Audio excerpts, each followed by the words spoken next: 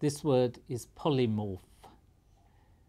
Polymorphs are crystals of the same compound, but where the molecules in the crystal are arranged in a different way. So chemically they're identical, but usually, not always, they're salts, and the way that the positive and the negatively charged ions fit together in the crystal structure is different. It's particularly common with pharmaceutical compounds, because pharmaceutical compounds tend to be quite complicated molecules, so they don't fit together very well in the crystal. They're not like the round sodium and chloride ions in sodium chloride. So why does it matter? Why are people interested in polymorphs? The problem is that different polymorphs of the same compound often have different solubilities, say in water or in acid. So if you imagine you take a pharmaceutical compound as a pill, you swallow it. If it's one polymorph, it will dissolve much more quickly in your stomach than another one. So your dose would be different. So in the pharmaceutical industry, it's very important that you always produce the same polymorph of the compound that you're going to sell as a pharmaceutical product.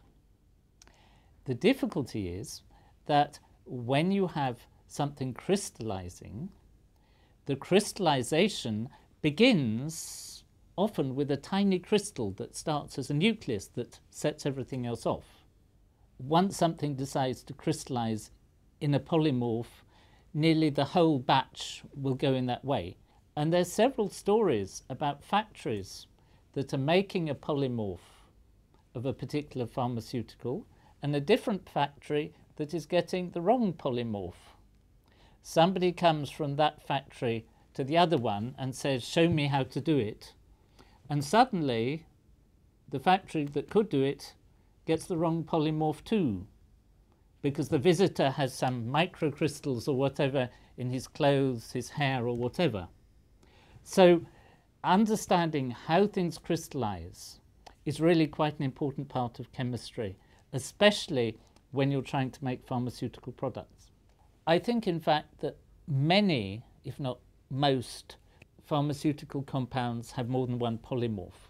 Sometimes it's really good because you can patent one polymorph, and then when the patent's beginning to run out, you can patent another one which somehow is more effective, so the lifetime of your patent continues. But also, I read an article once which says the number of polymorphs on a compound really depends on the amount of money you spend studying it, and the longer you study it, the more polymorphs you can find, because these are complicated compounds and small changes in the crystallization procedure can change the polymorph.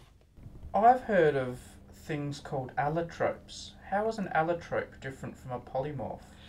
An allotrope is a form of an element, graphite and diamond, oxygen and ozone. In those cases, the molecules have the atoms bonded together in different ways. In a polymorph, or in polymorphs, the way that the atoms are bonded together in the molecule or ions are identical. It's just the way that they're stacked up that is different. And the difference in solubility may not be very great, but if one thing is twice as soluble as another, when you eat it, you get twice as big a dose, and twice as big a dose is quite serious.